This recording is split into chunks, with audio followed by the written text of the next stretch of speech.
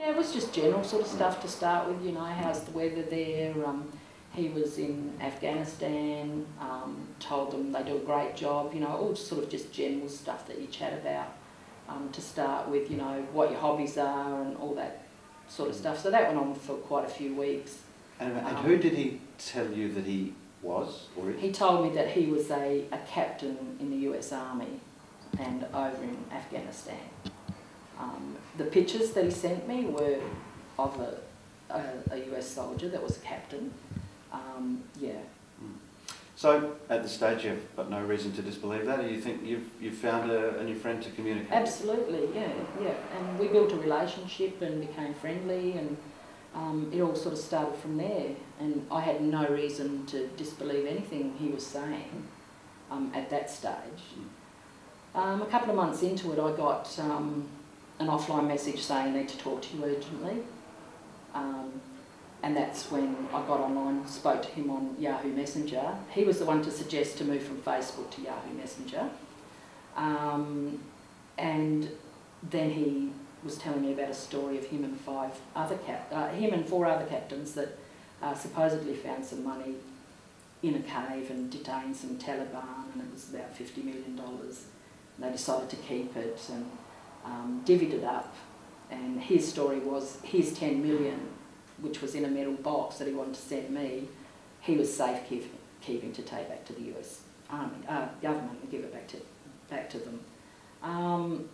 Yeah, so it just went on from there, and I sort of started to get a bit scared. I told him, you know, you shouldn't touch stuff that's not yours, and he explained how, well, it's US money anyway because it was US dollars, and he told me I didn't know anything about how military processes worked, which was just fair enough because I didn't. So I had no reason not to believe him, and he said he was coming, he was leaving in a month and was going to come to me anyway, and he could pick the box up then. So, yeah, I just started to get scared from that stage. So at this point though, he's starting to ask you for assistance? Assistance, yeah. Purely just to receive that on his part, look after it until he could pick it up. Yeah, so I went down those lines, but then I got phone calls from, he said it went out on a Red Cross jet from Kabul to London, and then it was being handed over to a diplomat, and it was the diplomat's duty to bring it to my door and hand it to me. The diplomat supposedly contacted me and said not enough fees were paid. So there was $3,000. So I argued with him a bit, and in the end he talked me around and I paid that. But every time it got to another stage, it just kept going on and on and on.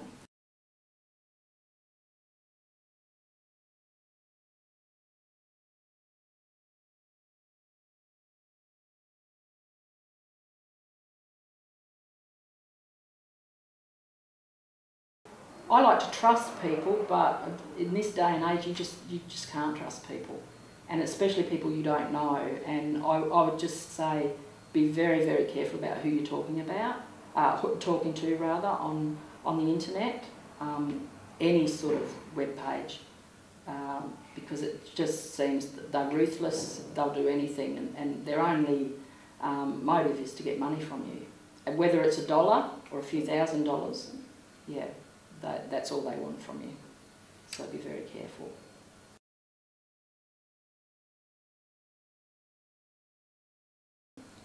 At first it made me feel ashamed that something like that had happened, because I am a strong woman.